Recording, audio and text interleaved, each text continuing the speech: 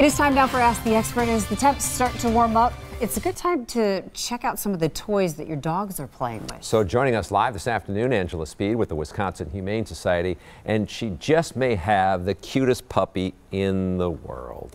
Yes, this is Tinka, and she is just 3 months old, but she has a lot of growing to do. She's beautiful, first of all, and I just love, she's got all this extra skin to grow into. I think she'll probably be a pretty big girl, and as you can see, she's just got a very chill personality. Very much, just the time we've been here. Almost on the lazy side.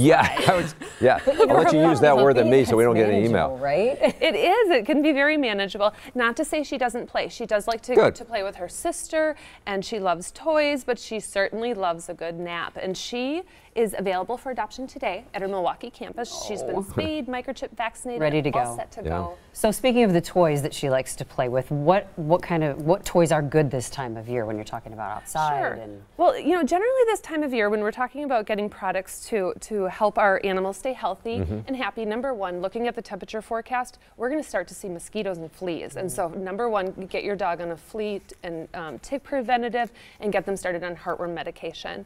But as far as toys, there are wonderful toy options for puppies. You got some here, right? Interactive toys. This is one of my favorites. It's actually a water toy, so it can be tossed in for dogs who like to play in the water, and it's a floatable toy. But any sort of toys that you can put treats into are really good for not only their entertainment, but it also challenges their mind and keeps them active. So treat dispensing toys can be great as well. What else you got in your goodie bag there? Yeah, so another thing is that people are walking their dogs at night now. As it gets warmer, you want to be outside more, but it can be a little bit unsafe at night unless you have protective gear. So this is actually a light that attaches to their collar. And we also have products like this that attach to leashes so that drivers can see you at night. That's great. Yeah, we see so much, with runners, bikers, other people who are out at night, you might as well think about your pet as well. Absolutely. Wearing protective vests can be really important too, to keep you and your animal safe.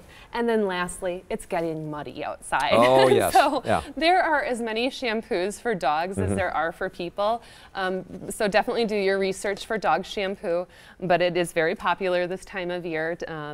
As dogs are playing in the mud and bringing that inside, you might, if your dog is sensitive to different shampoos, you might look for something that isn't scented or is based with oatmeal, which can be very soothing to their skin. Okay. All right. This could be your chance. Two boys will really love that dog. My husband would be so mad. Can you imagine if I just came home? Yeah. Hello, look what I got today. All right, have a question for our experts. Email them at asktheexpert@today'stmj4.com. All you have to do is leave a voicemail there if you want to drop off a question. And